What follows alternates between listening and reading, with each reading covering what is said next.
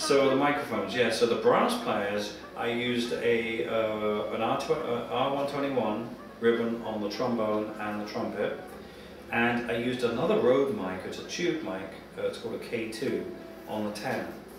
And again, I kind of just thought about it, and it was kind of all in my head. It's kind of how I envisaged the sound and what I think what mics would work. Put them up, positioned them, and that's the sound we got. And they seemed very happy with it. I thought it was sounding fine. Again, I think I ran them all through the Grace. No EQ, no compression even, nothing, just dead flat. And they make the noise they make, and I record it, and that was actually a lot of fun.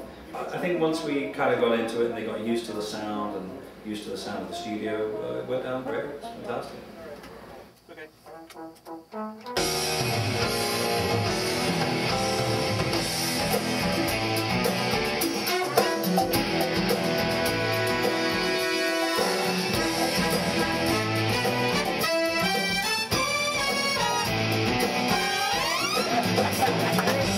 There it is.